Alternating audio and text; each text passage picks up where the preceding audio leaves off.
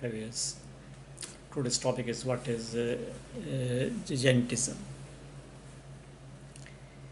Gigantism is abnormal growth due to an excess of growth hormone during the childhood. And the most common cause of too much growth hormone release is non-cancerous tumor of the pituitary gland. And other causes may include like genetic disease that affects the skin color and cause benign tumors of the skin, heart, endocrine system. Now, a genetic disease that affects the bones and the skin pigmentation, and the genetic disease in which one or more of the endocrine glands are overactive or form a tumor,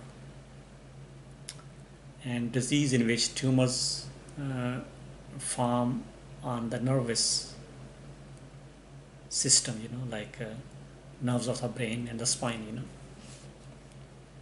If excess growth hormone occurs after normal bone growth has stopped, the condition is known as acromegaly, and gigantism is a very rare condition, And the symptoms may include like delayed puberty or double vision, which is known as diplopia, and headaches or increased sweating, irregular periods in women, large hands and feet with thick fingers and toes, and release of breast milk or sleep problems, weakness. So these are the common symptoms. To diagnose it, your doctor will perform a physical examination and ask about the child's symptoms, and the laboratory test may be ordered, which may include like cortisol, and estradiol in the girls, and growth hormone suppression test, prolactin test, insulin like growth factor 1, and testosterone for the boys, and thyroid hormones.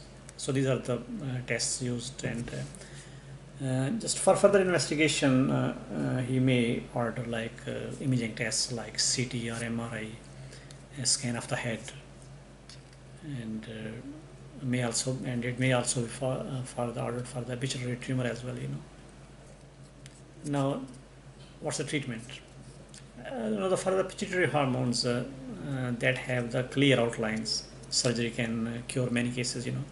And when surgery cannot completely remove the tumor, medicines are used to block or reduce the growth hormone release or prevent growth hormone from reaching the target tissues, And sometimes the radiation treatment is used to decrease the size of the tumor after surgery.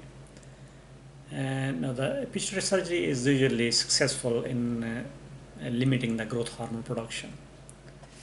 Thank you very much for watching this video. If you need more information, you can visit our website www.diseasesandtreatment.com, and please do not forget to subscribe to this channel for more informative videos every day.